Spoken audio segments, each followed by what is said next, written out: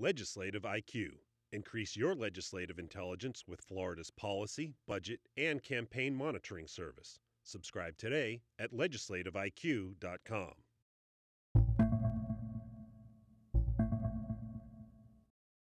Nearly 24 proposals to change Florida's gun laws were filed before the Las Vegas tragedy, which is sure to play a role in the debates over proposals on both sides of the aisle. Professor Emeritus of Criminology at Florida State University, Gary Kleck, says these conversations are sparked after every mass shooting to a predictable outcome. There's intensified support for gun control, which passes after a few weeks, or on rarer occasions, it results in unproductive kinds of gun control measures. After the Pulse nightclub shooting last year, State Senator Linda Stewart proposed legislation to ban assault weapons and high-capacity ammunition clips, but the proposal fell on deaf ears.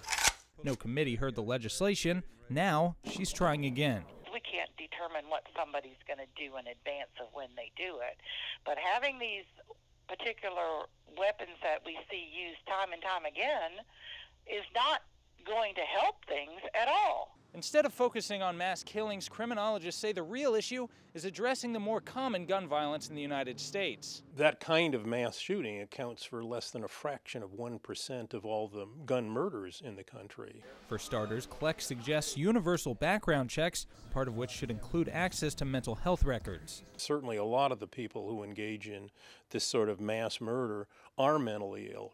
Of the 3 bills proposed for the 2018 session to restrict gun laws, none address universal background checks or mental health screening for gun purchasers. In Tallahassee, I'm Jake Stofan.